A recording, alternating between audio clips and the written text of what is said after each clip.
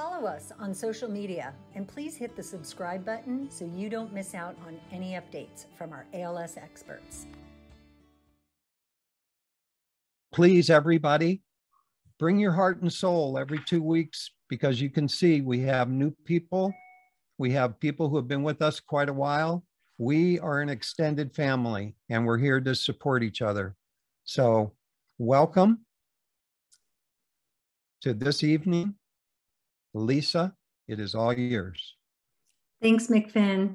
Welcome everyone to our Wednesday webinar series, and thank you so much for joining us. So tonight we are here because each member of our team has been affected by ALS. So we volunteer our time and our energy to make a difference. Our organization was created by people who aren't just accomplished professionals or loving brothers, sisters, wives, husbands, sons, daughters, friends, but were people who were caregivers and patients, all touched by this disease when it walked into our lives. Our team created this organization simply because we wanted to give those going through the journey and the challenges of ALS what we didn't have while we were going through it ourselves. We asked ourselves a real simple question: what is it that we wished we had? So tonight we're going to show you exactly what EverythingALS is doing to accelerate treatments. We're also here because we want to be the force that will change the face of ALS. This is our commitment to ourselves and to everyone here. Our webinar will show you exactly what it is we do, and you'll get to meet the people behind it. Our stellar team. We'll show you ways that you can get involved because we can't do this alone. No single person or organization can tackle ALS, but together as a community and advocates, we can do this. So we want to hear from you. How can we be of assistance to you? Please stay for our 20-minute presentation that will be followed by audience Q&A. And we really want this to be interactive. So together we can help solve the challenges that ALS brings. Also, feel free to ask any of our team members questions. So now I'd like to introduce our fierce leader and the founder and CEO of EverythingALS, Indu Navar. Well, thank you, Lisa. And thank you everybody for joining us today. So I'm Indu Navar. I started, I came to this journey because I lost my husband actually in 2019, 2 days from now, that is August 13th. So this has been a 2-year journey. And when we all got together, we asked the question on what is that we wish we had, like Lisa said. And this is like the best team that I've worked with. So with that, I will start sharing my screen right now, and we'll go through what does EverythingALS do beyond the webinars that we have where we meet you every 2 weeks, because we have been working around the clock on other aspects of bringing treatments to market. So we want to tell you what are the underlying pinnings that we are working on. When we first started, the organization, we said, what do we want to stand for? We said, it needs to be from care to cure. That is, I know it takes a few minutes to come up, but there are a lot of things that we do. There are organizations just focused on care or just focused on cure. And what we need is really, we need to bring the caring, that is all of the patients, the community together. We need to actually work together with the people who are working on the cure. It cannot be in the silo. And that was our approach. And that is what we have accomplished in the last little over 1 year is when we all joined hands. So our first webinar was May of 2020. And I think we all got together. Each one of us met each other in walks of our ALS journey, and some are family members and friends, and you'll meet each one of us. And most of us actually had met only online, and we had not seen each other when we got together. And this was about June of 2021, we all got together. And that was like over a year we've all been together, but it was really interesting when we all physically met for the first time. We knew we were family, because just like how we feel with you guys, like every 2 weeks, we just instantly, there was this thing of, other than, oh my God, I didn't know you were this short, or, I didn't know you had short hair, or I thought you had longer hair. As soon as that conversation was done, we were just like, together. We knew we were connected. We were, there is something higher than ourselves has brought us together to actually work on this mission. And our mission is actually 3 pillars. And when we say, 3 pillars, like I said, it's a care to cure. The 3 pillars are advocacy. What do we mean by advocacy is really understanding each one of the patient's journey. And as we have gone through it, I was a caregiver for my husband, and we went through 2.5 years of not knowing what it is, and few years of, trying all the clinical trials. And so each one of us, where we'll go through, what we have brought, we said, we've learned so much through this journey, and what can we bring? So our advocacy is really caring for patients and patients' family. And from that, we have research. As you have seen, probably, we send out emails about, come and join our speech study.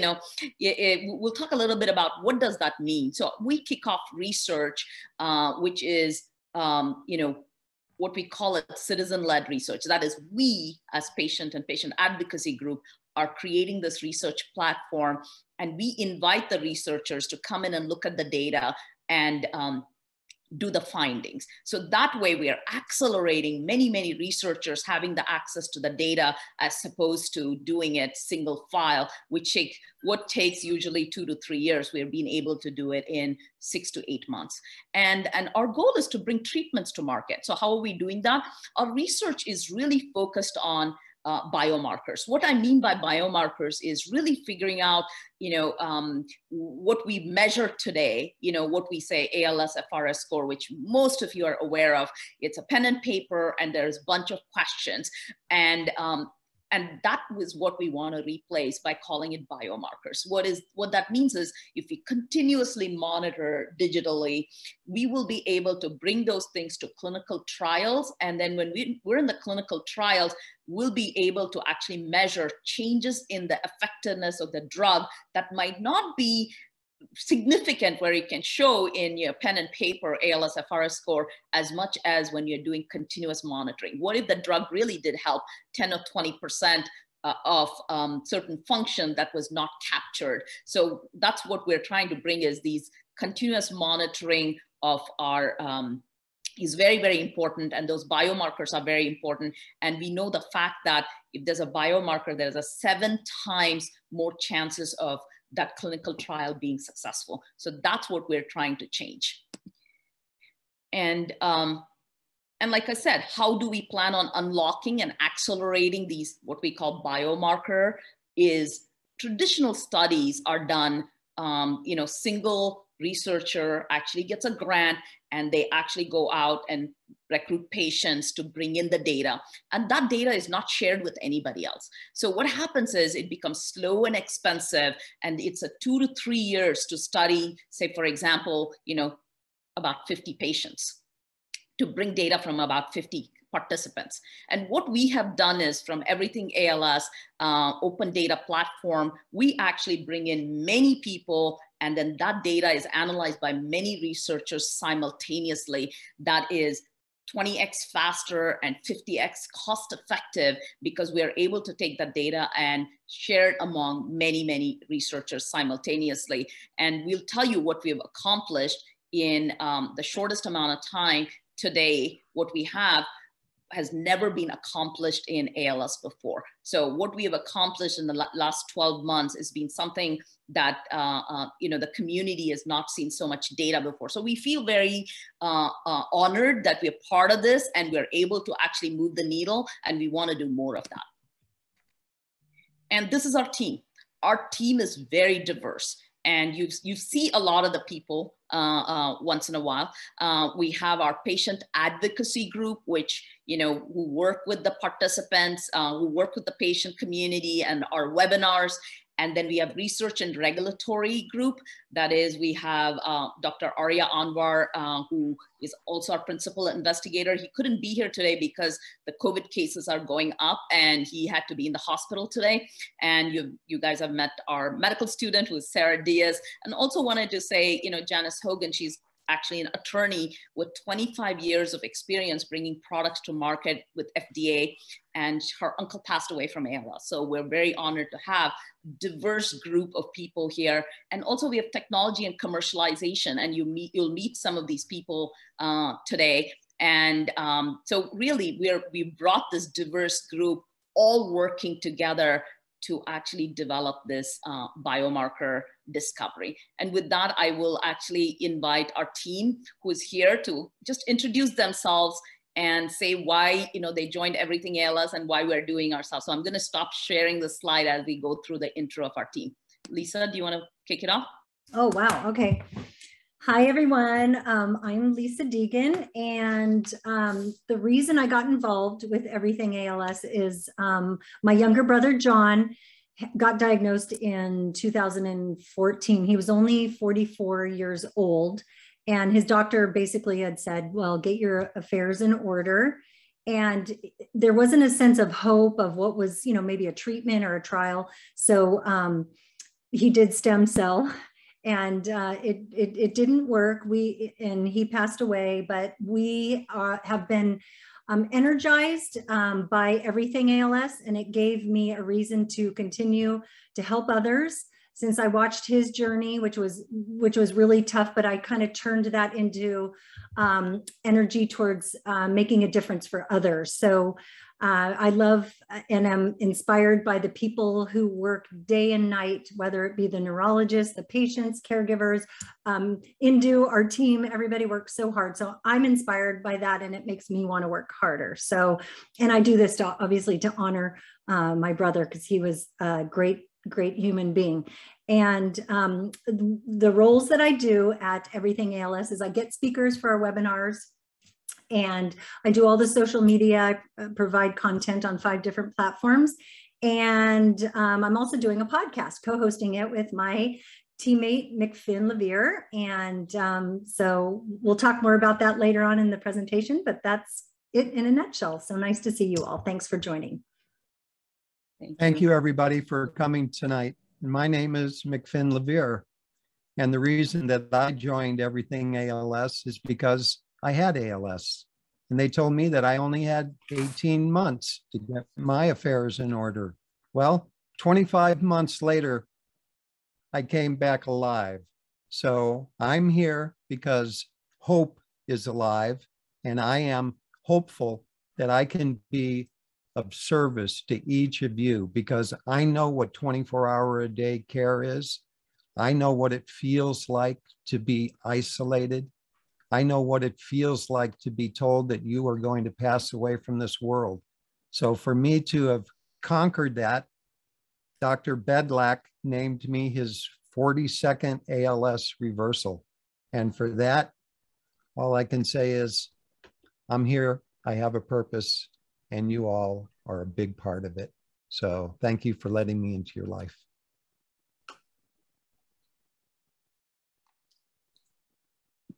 I guess And it looks like next. we got froze.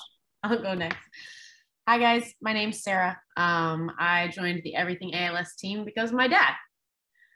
He was diagnosed in 2016 and unfortunately passed away in 2018, but it's because of him and being able to celebrate his life that I have joined this team, and putting hopefully my expertise and my future by going back to school and working in this field to accelerate and be a part of moving that needle and being the change. So this is all in celebration of Dan Diaz.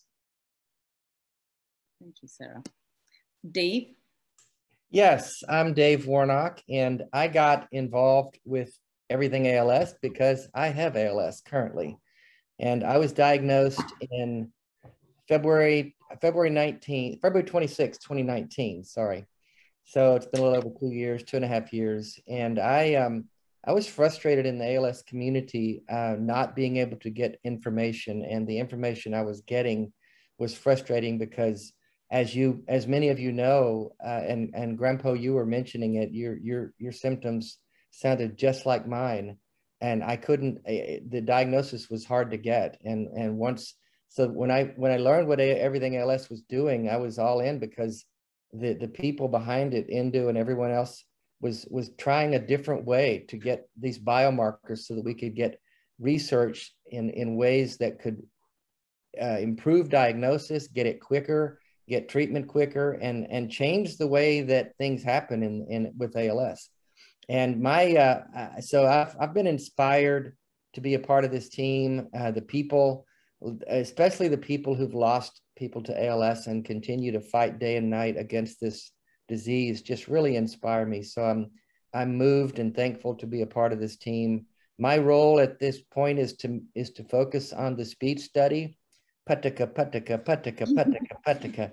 If you don't know what that is, then you need to learn, because that's part of the speech study, and we need all we can get in there. That's going to help us get the biomarkers. And so I'm involved with recruiting and retaining the speech study participants. So if you're not involved with that, please get to the website, get signed up, and add your name to the list.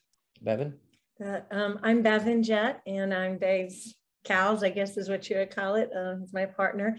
I became aware of EverythingALS basically because of the bi-monthly or every other Wednesday seminars in which they have leading experts give presentations on what's currently going on with ALS research, and afterwards there's an open Q&A. And for all the people that are CALS, I can imagine how frustrating. I know I was very frustrated because I kept trying to find information, and I was getting mixed messages, couldn't get the neurologist, couldn't get an appointment with the neurologist, felt like I had no one to talk to. And yet here we were dealing with a pretty significant serious diagnosis.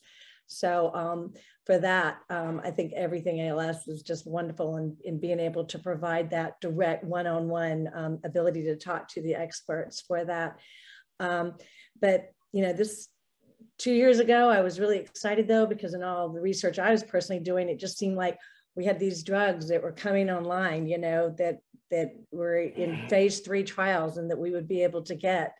And yet it's 2 years later and nothing's been approved. And the real problem, if you really look at the research, is that we don't have the right kind of data to get this approved by the FDA. And we can complain and fuss all we want, but if we don't have what we need to show that something's actually working, you know, what are we going to do? So that's why the biomarkers are just really critical. And that's what EverythingALS is really focused on, which they'll explain later in this. And that is getting these biomarkers, making them available for everyone to use in their own studies so that we can finally get something approved and out to patients.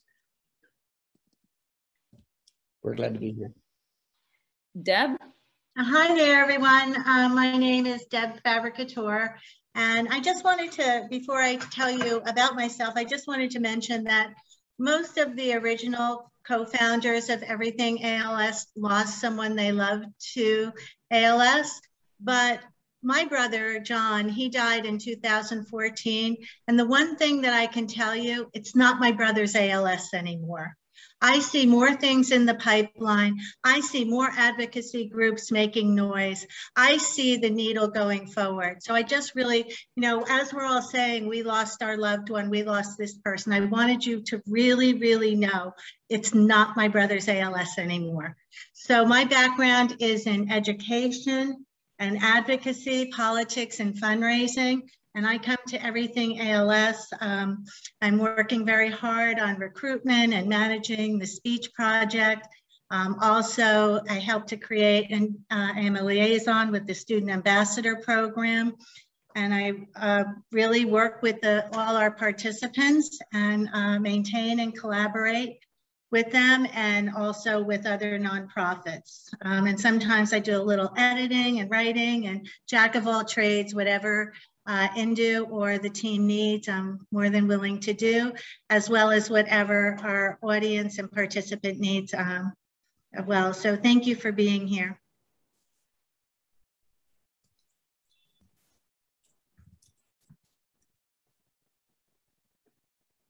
Sarah, or no, you already went, Sarah. Who's next? Maybe Richard? I'll go. Yeah. Richard. Hey, good evening, good afternoon, everybody. In the nice picture that Indu showed, I'm one of those people where everybody was saying, "Wow, I didn't know you were so short." But they still have me around, so I guess I didn't make that bad an impression at the team meeting.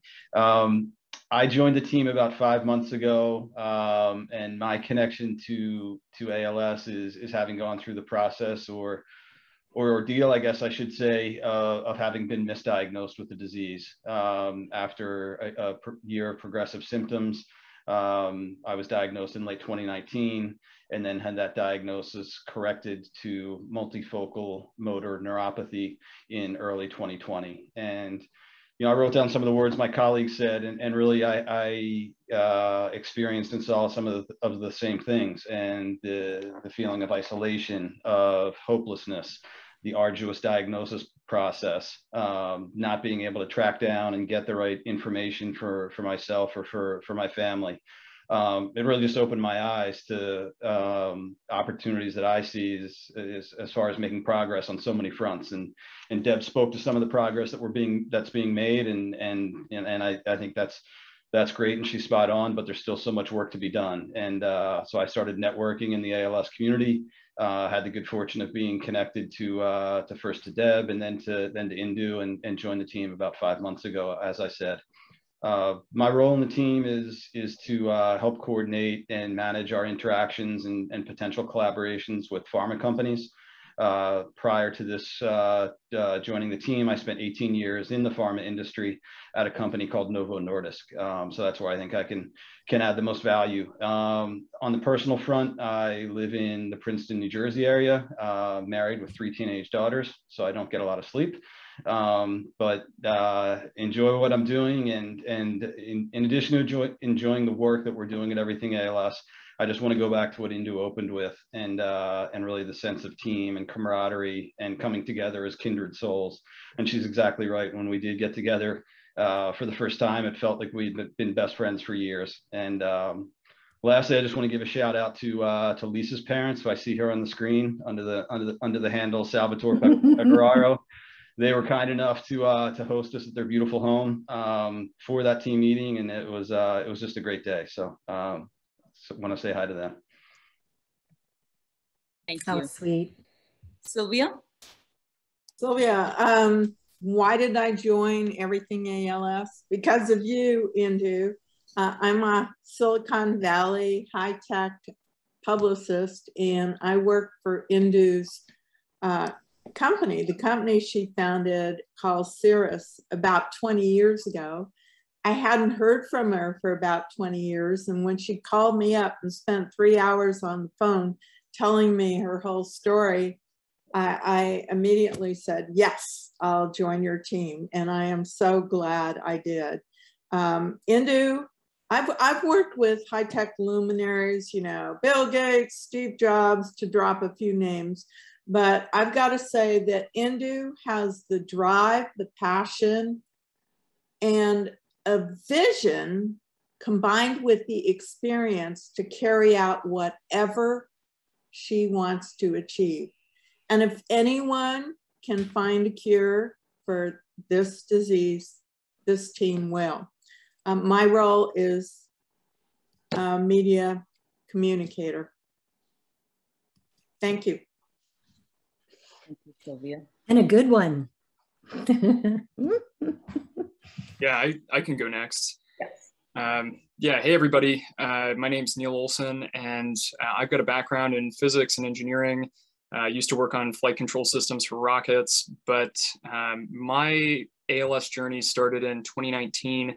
My dad was diagnosed with bulbar ALS, and my family knew immediately when he was diagnosed. We wanted to fight it as hard as we could. So he did clinical trials. He did a lot of off-label treatments. And despite all that, he passed away in January 2021. And that really, well, first off, it was the hardest 2 years of my life. But it had me wondering, like, what can I do to give back to the ALS community and use what I've learned. And also I have my technical skills. So how can I essentially leverage the best of human technology to better solve problems like ALS? So that's a little bit about me. Thanks. Thank you. And as you've seen, the team, when we say diverse, we'll talk about, some people had questions about, what about the researchers? Are they as diverse? Yes, they are. So what we'll do is we'll just get a little bit more technical about what we do, and Neil will walk us through a couple of slides, and I'll talk about the whole data platform that we're building. And of course, we'll leave a lot through for the Q&A session, so we can go as deep as you want. And we wanted to make sure that we cover some parts of it here. And let me bring up the slides. Okay, take it away, Neil. All right, thanks, Indu. Sorry. No, sorry, wrong. Yeah, so what I want to talk about is just expanding on what Indu was talking earlier on, which was digital biomarkers. It's something that our team is very excited about. And really, we're looking for ways to accelerate both the clinical trial process as well as do things like help diagnose people earlier so they have a better shot at those drugs working. And a lot of you may be familiar with the ALS-FRS. It's been used for a lot of years as kind of the gold clinical standard for determining therapeutic efficacy. But the ALS-FRS has quite a few problems. And one of them is that the changes in ALS-FRS take place over a long period of time. So because on average people or ALS patients lose about a point a month, that means to get or to prove statistical significance for a new therapeutic, usually it takes 6 months, 12 months, a very long time for those trials to complete. And that just makes the whole process of finding new drugs very, very slow. So what we want to do is we want to try to shorten the time frame for those trials, maybe to 3-6 months, or however short we can make the process. And one way we think we might be able to do that is by using quantitative hard metrics based around data that's collected directly from the body. And so we want to use mostly sensor-based devices, among other things. So think about smartwatches as being kind of a consumer-facing example of this, but there are dozens of devices that can measure different parameters about the body that we could potentially use for determining efficacy.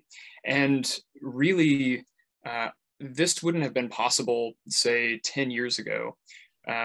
A lot of these devices have gotten small enough and easy enough to use that it's actually reasonable for people to use them. Also, algorithms have gotten significantly better to the point where we can find very subtle signals in data from wearable devices. Next slide, please. So anyways, we're looking to augment the ALS-FRS at least, but we think that a lot of these sensors could replace parts of the ALS-FRS. So like I mentioned, the body's generating a pretty tremendous amount of data. And because ALS is a muscle wasting disease, motion is obviously a very big part of overall quality of life. So using camera-based systems, using accelerometers and gyroscopes on wearable devices, we can, with very high fidelity, track a patient's motion and see how well they're moving. So take a look at things like range of motion, their gait and gait fluidity. So over there on the left, I have a few other examples of things that we could look at, but how much force do you exert on objects?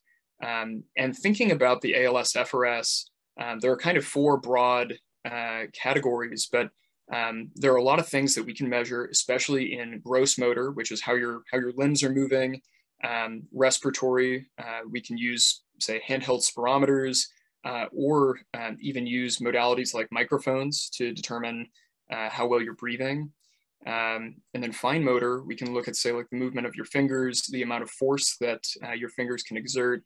And all of those things are hard metrics that we could potentially use in lieu of ALS FRS to better determine, like, are you getting stronger? Where are you getting stronger, et cetera. So this is something we're excited about. And like I said earlier, we want to make trials shorter and we want to get earlier diagnoses. So our speech project is one example of these technologies where we're looking at the movement of the face and the sound of the voice to determine what does an ALS patient's speech look like and sound like, and can we get an algorithm to, I guess, determine if a person might have ALS or where in, I guess, the progression of their speech are they. So that's a little bit about that, but thank you all. Thank you. And we do all of these things not in isolation. We're really fortunate that we are surrounded by academics and also the neurologists with domain expertise who work with us. And what we bring to the table is our experience of technology, entrepreneurship. We're hungry, we want to fix this, and we take the knowledge and wisdom that exists in the community, and really marrying those two is what we've been able to do. And some of the names that you actually recognize from MIT, Mass General, Roche, who's AI Center of Excellence, or IBM Research, Microsoft Research, and some of the, these people work with us day in and day out on our projects. And what we're really building is, I know it's really a busy chart, but I promise you this will be probably one of the last ones with a lot of engineering minded me. This is what I understand is, if you really see, what we're doing on the right hand side is when we say patient mediated data is we are citizen science. That is, we as patient advocacy group is creating the research. I mean, in ALS, it's never been done before. And we've shown that what we've been able to do in a short amount of time, we have the power to actually move it forward, where we collect the data from the advocacy, and then we actually provide it to the researcher and the AI community. And we work with AI startups, like Neil mentioned.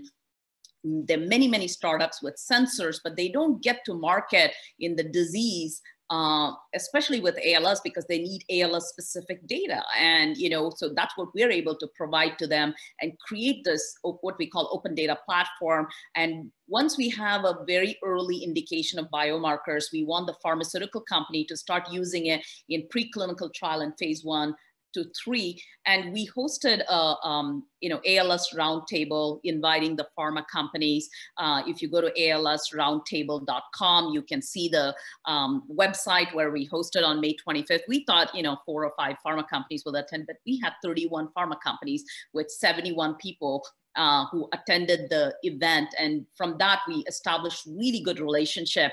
And today, as Neil said, we have actually found very early indicators, very strong signals in the speech data, and everybody who was participating in the speech project, thank you, because your effort is really valid. Right now, we're already seeing very, very strong signal, and we're gonna start using that platform and that for the clinical trial. So we're in discussion with some of the upcoming clinical trials to start using speech as one of the indicators of measurement for effectiveness of the drug.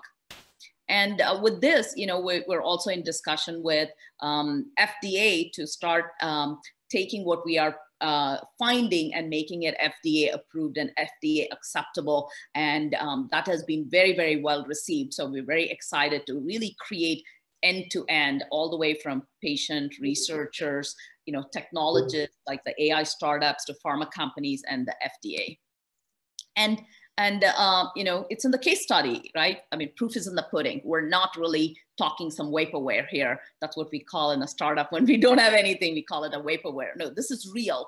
And we want to spend time where this is reality. And we actually self-fund all of these projects. And what we did, IRB is approval. We have to get through the approval process about what research, what data we collect and how it's collected. And it was done August of 2020.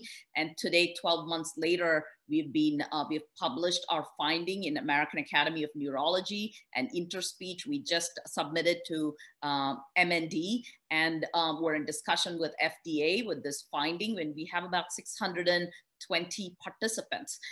So we're very excited. And one of the things that came up with when we were showing this data to our research collaborators, many of you know at MGH and MIT, they said, wow, you are actually collecting the data for 52 states, which has never been done before, because usually when you do research institute collect the data, usually it's either East Coast or West Coast. It's really around where the institutes are, and the diverse population of data that we collect is very, very important, especially for digital biomarkers. So we're very excited with the geography coverage.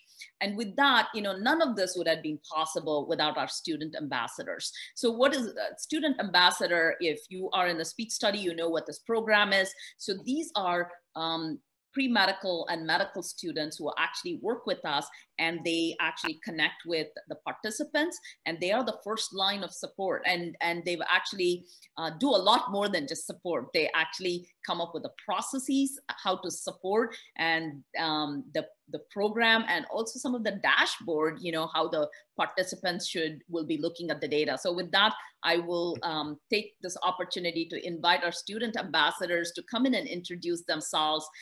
They're very eager to just, tell who they are. So please go ahead. I would love to invite Lily. Hi, everyone. Nice to meet you. My name's Lily. I'm currently going to be a junior at USC, and I've been involved with EverythingALS since March of last year. So this year has gone by super quick, but I'm so glad to be a part of it. I've learned so much, and I've met so many wonderful people, and everybody on this team has just been like family to me. So happy to be here. Thanks, everyone. Thank you, Lily. And I just wanted to say, when we started the speech project and we said, hey, we needed to get diverse student population, and Lily is actually a skip rope, jump rope champion. So she actually got from, 20 different states, people to participate. So, Bella, I'll invite James.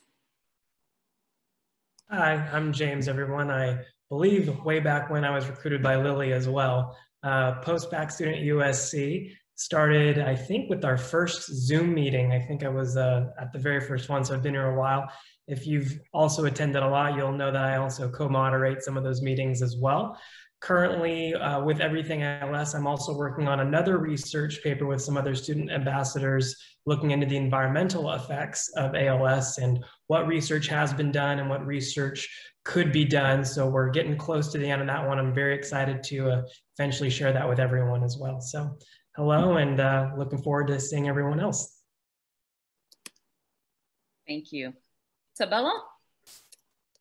Hi, everybody. My name is Sabella. I'm currently a rising senior at USC. I'm studying biology and computer programming, and I'm on a pre-medical path. I've been on this project around the same time as Lily. I started way back in March of last year, and wow, it's been amazing to just see how much we've done in such a short amount of time. And I did just want to say I'm very honored to have the ability to work for you all and work with you all to help make sure that we can find a cure for this disease. So thank you, everybody, for having me. Thank you. Who else is there? Can you, Aiden? Well, Aiden sent something in the chat. Are you here, Aiden?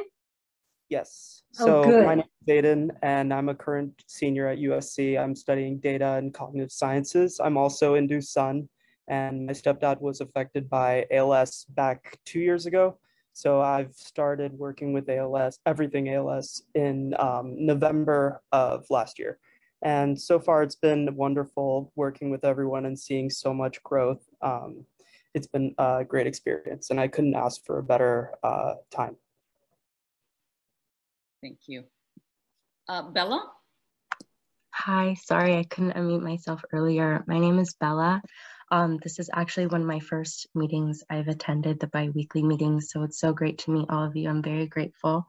My family has been affected by by ALS, so I'm so happy to have found Everything ALS. I'm very inspired and very grateful to be here, so thank you all so much. Thank you.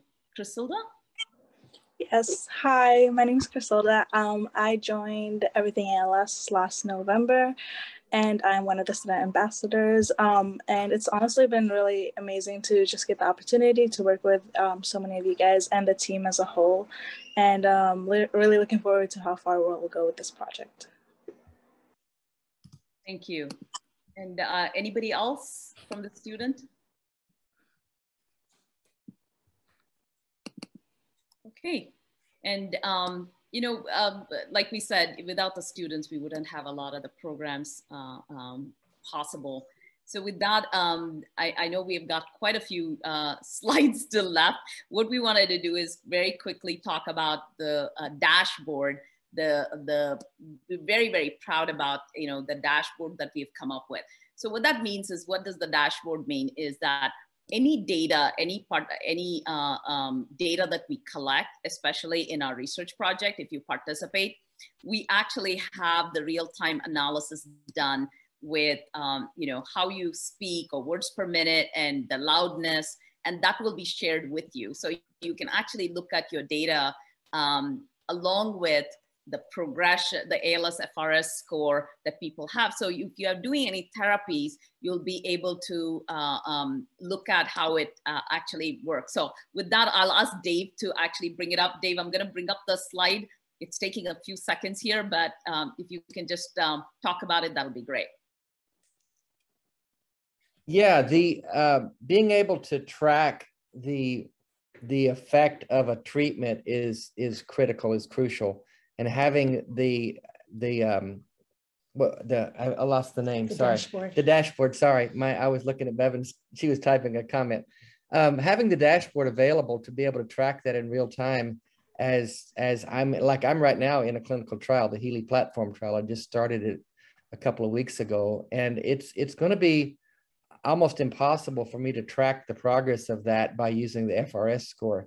It's such a subjective, arbitrary measurement device that I'm looking at. Oh, how will I be able to figure out if my hands are actually working better or working the same or working worse, or am I stronger in this area or that area?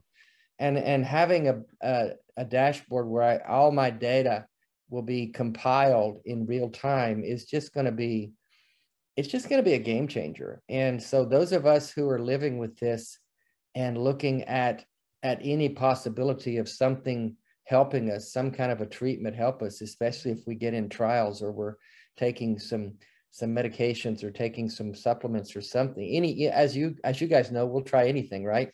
But we don't have any way of knowing if it's working. And so having this dashboard available is just going to be such an important element. And I'm just so excited about that, actually. Thank you, Dave. And we can talk about more about any questions you have. Lisa, do you want to talk about the podcast next? Sure. I will. McFinn is actually going to do that. Yeah, please. Yeah. Bring up that slide for us. Is the slide not up? No. Oh, shoot. Okay. I didn't see it. Huh. I thought I was sharing it. Sorry. I guess That's okay. We got to look at you, though. That was nice. Oh, really? Okay. Sorry about that. Now I empathize with all the speakers we bring, right? So it's right. So folks, Stories and Innovations in ALS is a podcast Lisa Deegan and myself, McFinn Levere, make available to the ALS community to share pals' stories and cover the latest progress in the challenge to find the cure. If you or someone with a startup company that has an ALS research project that needs to be heard, you could contact us at info@everythingals.org. We do have a library, so come to our website. Our podcasts will be up there shortly. We're working on it, but our podcasts are to bring you everything that we've learned and everything that everyone that we have come in contact has learned. So join us. Thank you. Thank you.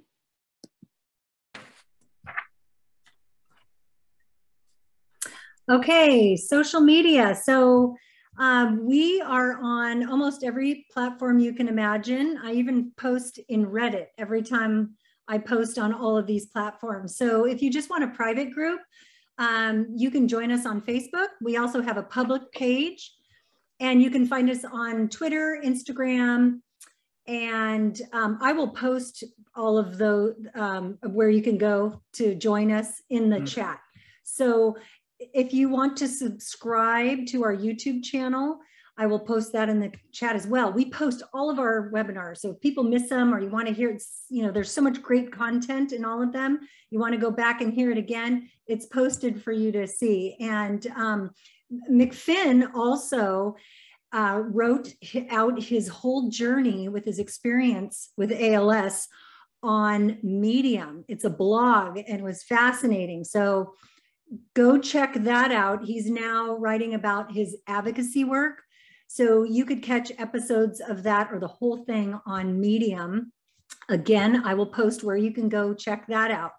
So, and as McFinn mentioned, our podcast that we're doing, we're super excited. If you know of somebody who would be interested in being on our podcast, or you want to be on it to share your story, or you're a researcher or somebody innovating in the space, we'd love to talk to you, because this is really a way to inspire people to want to be advocates and to help find a cure. So our social media is growing, and so is our YouTube channel with 71.3 thousand viewers, and the watch time is over 13.5 thousand hours. So we have a community of over 4,000 people. We're growing, so please share our sites, the more people we can help and the more people we can reach, the better. So again, I'll place that all in the chat. So I do all the social media and also the webinars. I look for expert speakers. In my past life, I used to work for Microsoft, and I used to do all the training, sales training on licensing for all of the Microsoft Salesforce. And now I'm kind of back to my roots, organizing webinars. And so looking for great speakers, anybody who's an expert on ALS to share with our community. If you know someone or you are interested, please contact us, or you can email me directly, lisa@everythingals.org.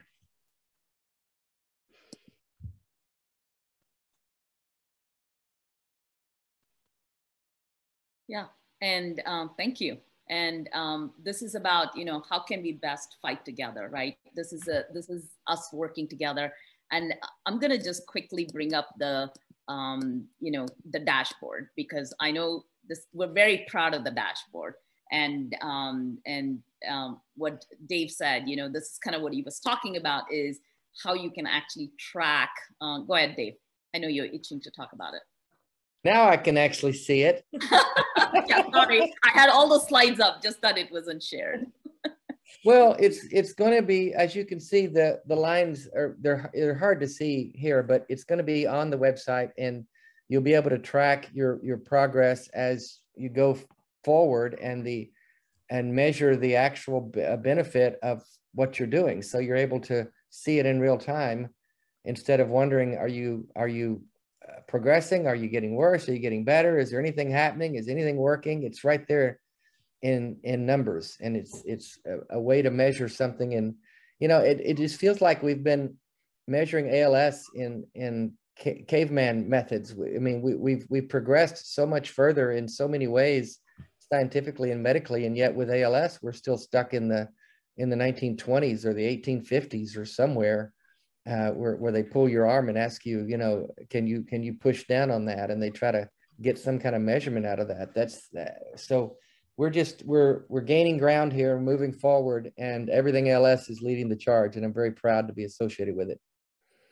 Thank you, Dave. And a few things that I wanted to add is there's an ability for people to put notes saying, you know, they have some therapy that they've started and seeing, you know, how the things are changing. And also all the data is downloadable. So you can actually click on it and all the data.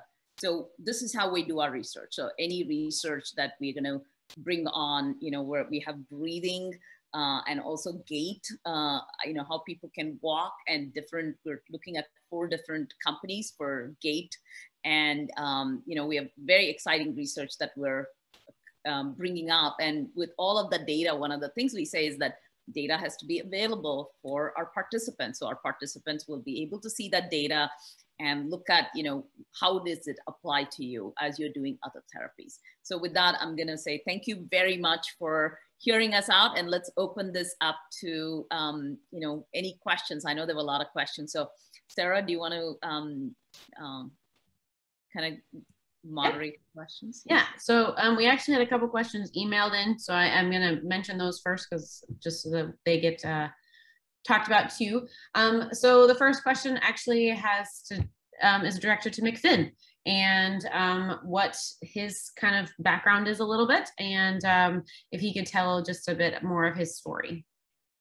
Well, folks, my background is that I worked with the hospice for 18 years. I was in the monastery when I was a young man. Spiritual adventure really pushed me out into the world to see what this world is really about. And finally, it really wanted to show me what it was about. It wanted to sit me down and see what I could do if I was paralyzed. So all I can say is I am a grateful person who has a mission in life. And I didn't know what it was until it came to me. And I wasn't looking for ALS. So just to give a little bit more background, I had some lead poisoning. I worked in the janitorial business for 25 years. So I had spray bottles of chemicals all around me. So my environment was polluted. And so I paid the price at 55. And at 55, I got ALS, and it took 25 months of my life. And then I could date my wife again.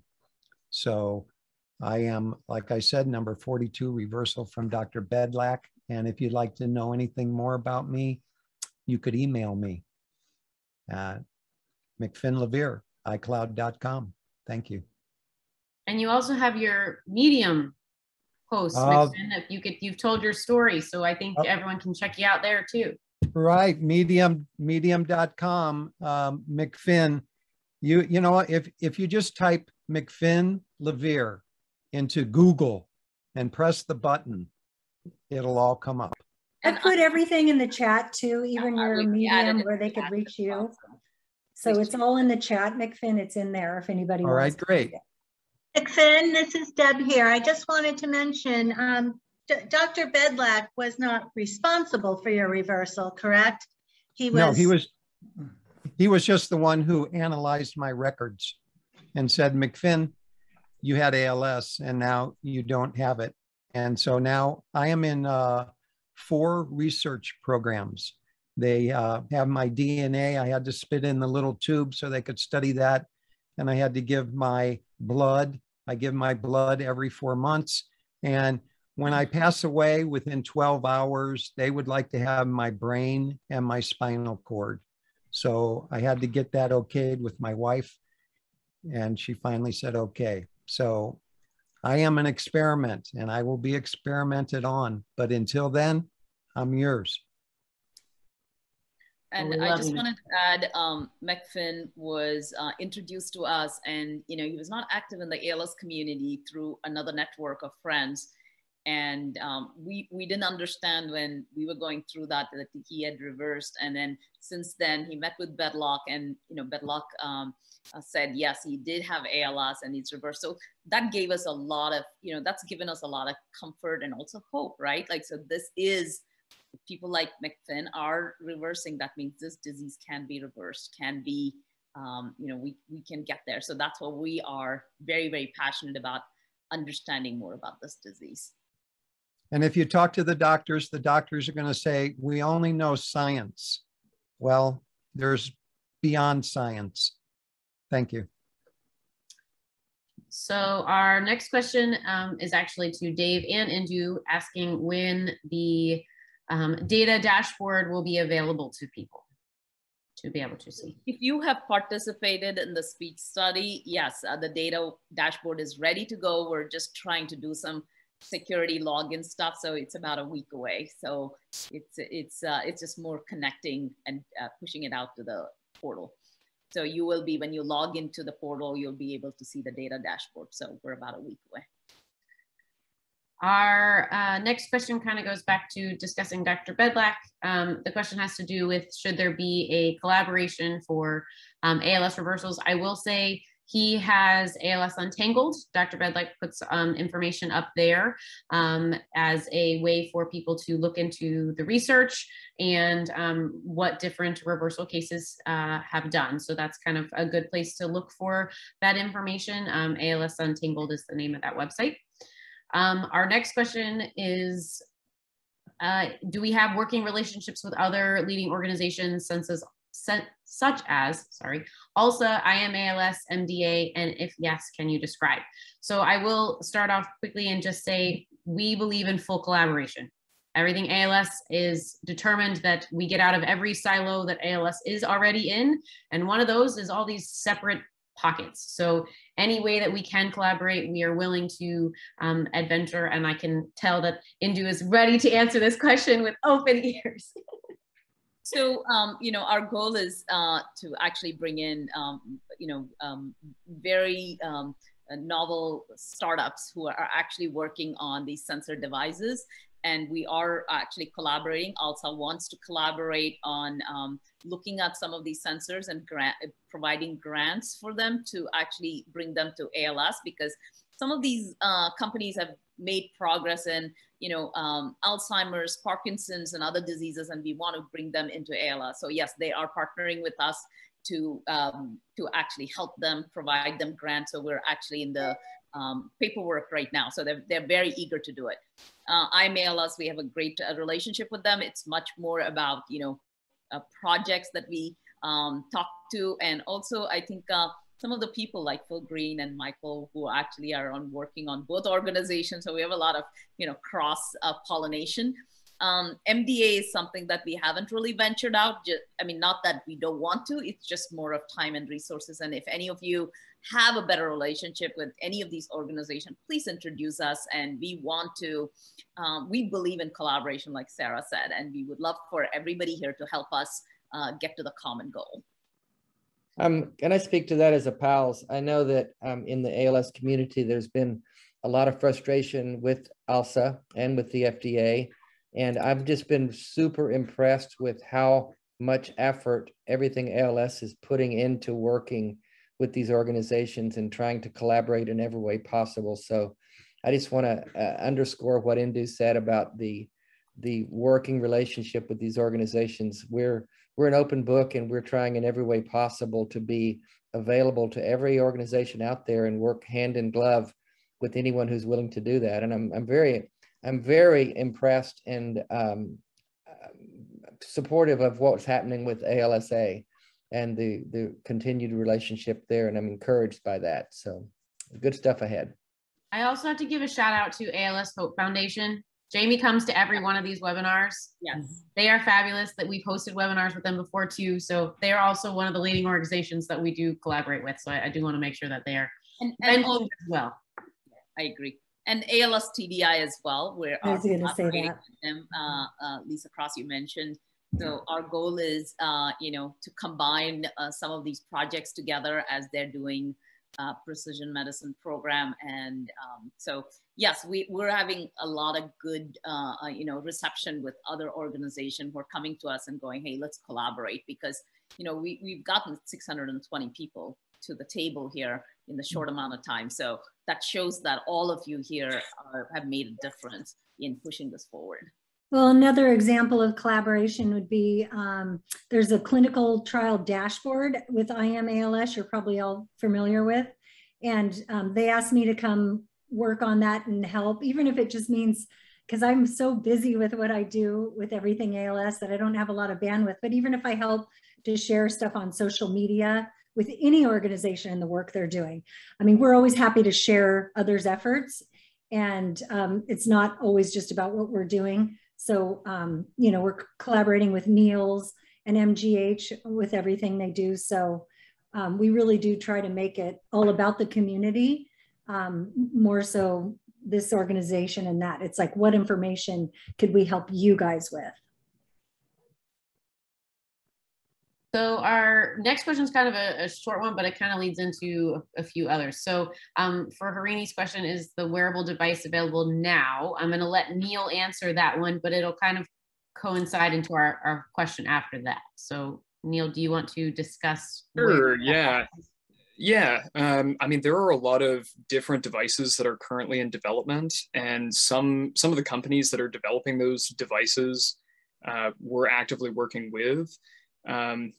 And we're kind of trying to find a balance between using, say, like consumer, like fitness trackers and other things that are super widespread in order to get some data out of those. So talking with companies like Apple, but then there are more, I guess, specific solutions for, say, like tracking motor deterioration.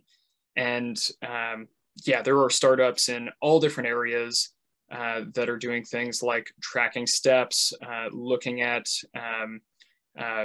muscle wasting and how the body moves differently, using accelerometers and gyroscopes attached to the limbs. There are companies with yeah, handheld devices or handheld spirometers that can track respiratory status and are very inexpensive, but they're also networked. So a lot of these devices, you could actually use them from home. You don't need to go to the clinic. And that's another thing that we want to try to do, is make sure that all of these ways of measuring are easy to do for patients. So they have clinical value, but we also need to make sure that it's feasible to use them for research. So yeah, not a lot of the devices are currently commercially available, but yeah, we're working hard to try to make that happen. And actually that perfectly ties in with the answers to the next question. So it says, describe how diversity among research subjects is achieved. I think there's kind of a two-part answer to that. I think first off, to say that we have participants from all 50 states in our study, and we also have a wide following around the globe that we are looking to expand our studies, you know, to go international in the future. The more data you have, the better. There's nothing to be said about less data. The more data we can get, the better. The more people we can get, the better. And historically, their populations, I mean, unfortunately, white males have a high population of ALS, but that's not the whole ALS population. And so if we can really make cross sections of anybody and everybody, we're going to have more data. We're going to know more knowledge, ultimately getting to more answers. So the more diversity we can gain, the better. And so that's why we encourage anybody and everybody to join our studies. We need controls, healthy controls. We need asymptomatic carriers, and we need people with ALS as well. So, you know, please consider. The second thing I think is important has to do with our dashboard. So if you are in our speech study, this is kind of a tag for our next couple studies that are in the works at the moment. There are opportunities for you to participate in other studies too, which provides more data about you, but also we make sure that we give all that data back. So just like Dave was saying and presenting all this great information about that dashboard, he gets all of his information. Well, if he also joins the breathing study that we're currently in the pipeline to get started, and the speaking out loud study, that's more information that he gets to know about his own health, his own body, and that's more data that can be shared to find answers. So I think that kind of, it's a multifactorial answer, and really will help get the information and get it out of just individual health systems. It's making it bigger and broader, which is really a big part of the way that we're changing the research paradigm. And something, Sarah, just to piggyback off of what you were talking about, something that's really exciting is studies that we can do to figure out treatment methods that are non-pharmaceutical. So like the whole point of the Speak Out Loud study is to determine whether speaking more actually keeps ALS patients from losing their voices, or it would be a slower degradation. And that's the kind of thing where nobody really knows at this point whether that's the case. But if we could find out something like that, then potentially people could speak more clearly for longer. Another one would be exercise and the specific effects of exercise and different types of exercise on muscular deterioration. So we're very excited about some of those studies too, because they could have a big impact on quality of life. John asked if he can join the speech study if he lives in Canada. So Indu, do you want to talk about our international? Yeah, so you know, because it's a data platform, every country has got a different kind of privacy.